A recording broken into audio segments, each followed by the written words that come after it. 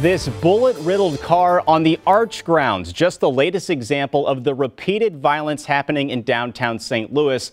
And business owners tell News 4 enough. This latest shooting began on Wash Ave just before midnight. A man was shot multiple times and then crashed on the steps of the Gateway Arch grounds near the Eads Bridge.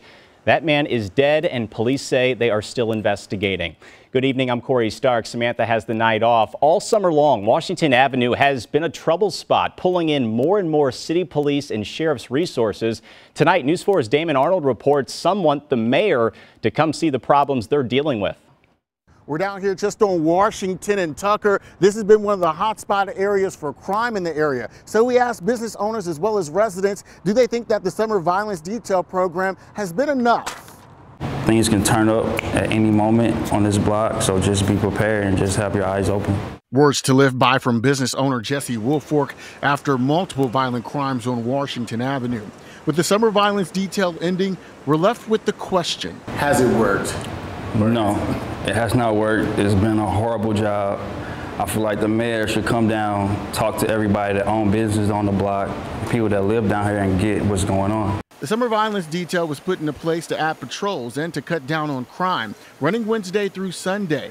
After doing some digging, News 4 noticed that several shootings over the last few weeks were on a Tuesday when the detail was not working. There's still crime almost every day throughout the week. All they did was pretty much reroute the crime. They just put it on other streets. Now it's on Tucker, now it's further by maybe 10th, 11th, Washington type deal. So they're just moving it. Looking at the numbers, homicides are down this year by 35% in the city of St. Louis.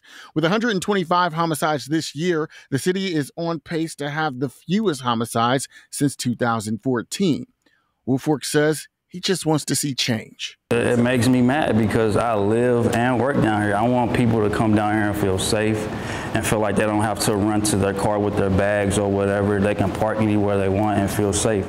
Now, I've reached out to the St. Louis Police Department as well as the mayor's office to see how the summer violence detail program actually worked here in the area. I've yet to hear back, but I'll keep you updated through the KMOV mobile news app. I'm reporting in downtown St. Louis, Damon Arnold, News 4. Well, to reiterate what Damon just said, News 4 has asked both the police department and the mayor's office to get some stats on how that detail has worked, and we'll let you know when we do hear back.